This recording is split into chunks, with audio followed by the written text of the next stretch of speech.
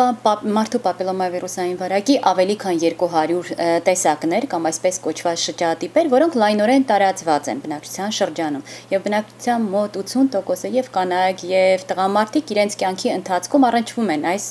վիրուսի հետ։ Կա պապիլոմա վիրուսի մի քանի եւ ուռուցքածին շրջատիպեր եւ ոչ ուռուցքածին։ Մոտ շրջատիպերից այդ 200 շրջատիպերից մոտ 12-ը իրենք ուռուցքածին են։ Հիմնականում առավել շատ տարածված են 16-18 շրջատիպերը, որոնցով պայմանավորված է արգանդի պարանոցի քաղցկեղի առաջացման 71% դեպքերը։ Մնացած շրջատիպերին ընկնում է մնացած այդ տոկոսները։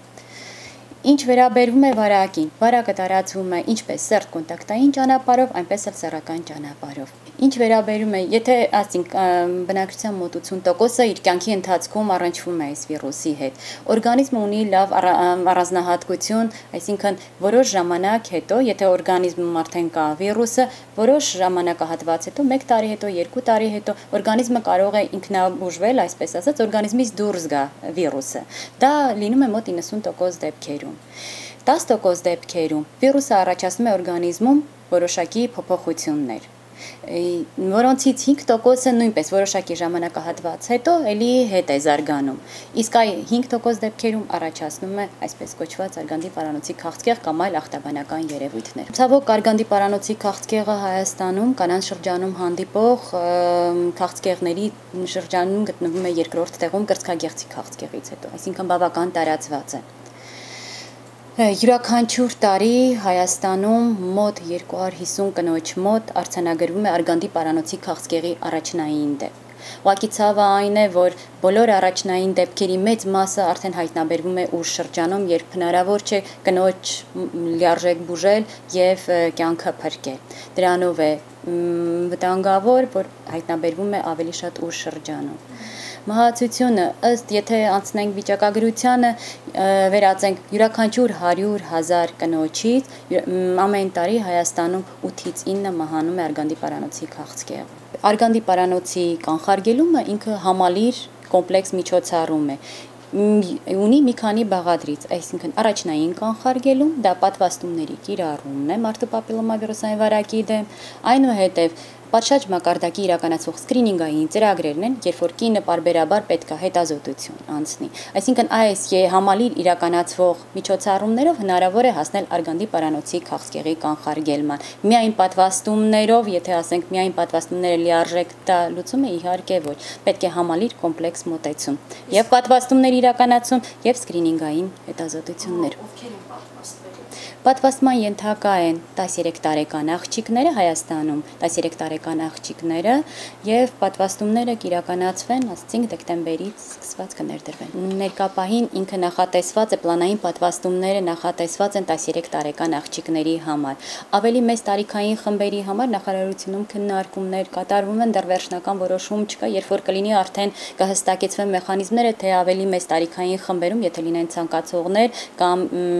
ինչպես կարող են իրականացվել։ Առողջապահության համաշխարհային կազմակերպության կողմից առաջարկվում է մարդու պապիլոմա վիրուսային վարակի դեմ պատվաստումներն իրականացնել 9-ից 14 տարեկան երեխաների շրջանում։ Հայաստանում ընտրվել է 13 տարեկանը, դա այն լուսավոր, այսինքն պատուհանն է, երբ օրգանիզմը դեռ չի առնչվել պապիլոմա վիրուսի եւ ինքը ցուցաբերում է ավելի մեծ արդյունավետություն այս առումով։ Պատվաստումներն իրականացվելու են պլանային կարգով, ինչպես մյուս պլանային պատվաստումների ազգային օրացույցում ներառված պատվաստումները, որը Հայաստանում պարտադիրի բնույթ չի կրում, այսինքն